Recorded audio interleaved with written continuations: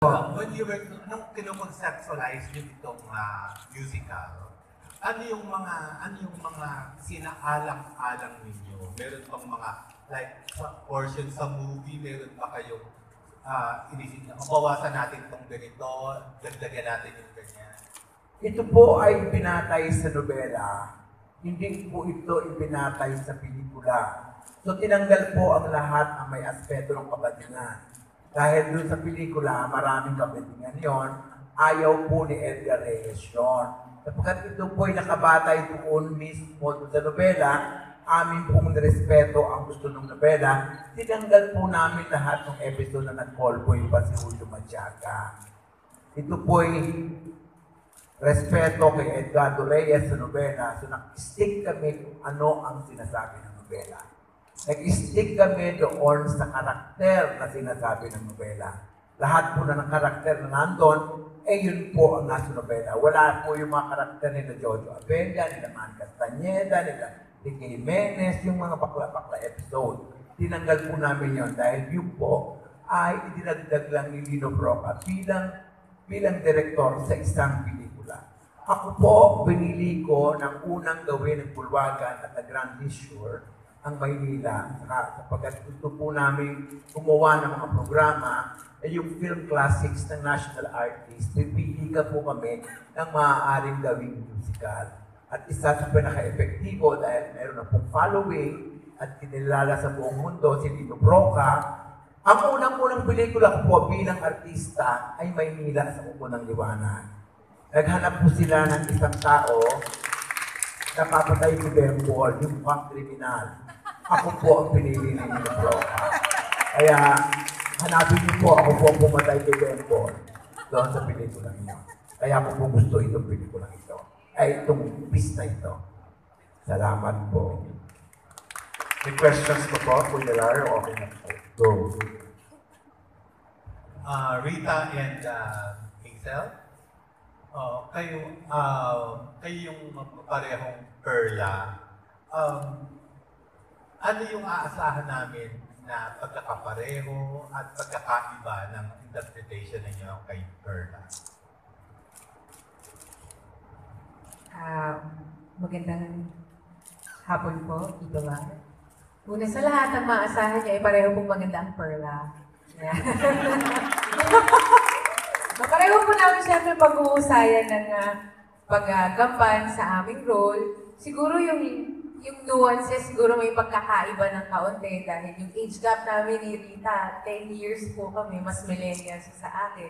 Pero syempre, babatay pa rin namin sa kung paano ito, kung sino si Perla noong panahon ng 70s, hindi ba?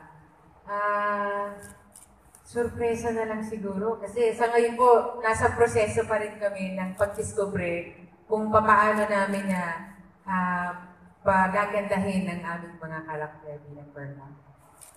So, siya kagawin po sinabi ni Ate A, hahabulin namin, Ate A, yes. Hahabulin namin ang isa't isa kasi nga bilang yung age gap namin. So, kailangan mag-meet kami halfway. And yun yung mag-meet parehas namin ni Ate. Ito. Rafa, ito yung unang musical mo in Tagalog. Yes. So, kumusta yung experience? Masaya siya.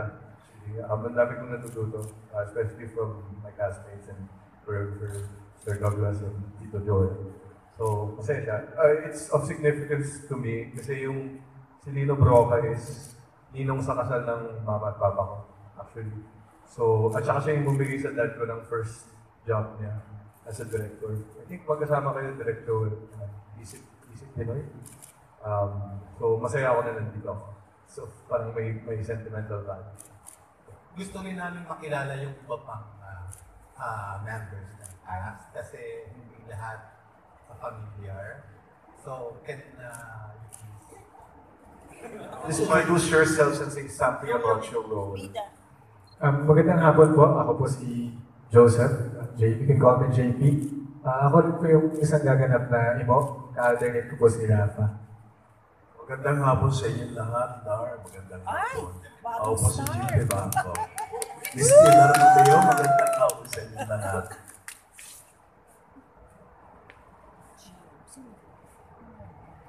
Ako po si Lara Manigit.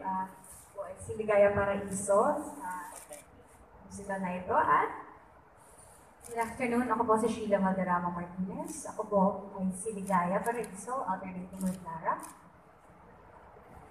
Hello. Ako po si Arman Ferrer. Ako po ang gaganap na Julio Nadiaga. Ako po si Ima Castro, gaganap na napakagaling na bugaw na si Mrs. Cruz. Dulce po, magandang hapon sa lahat. Kami po ni Ima ang magpapalit-palit ang bugaw.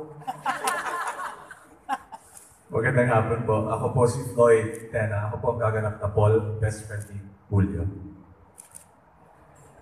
Okay? May questions pa po tayo sa... Go. Go, Noel. Noel Rayos po bilang ako.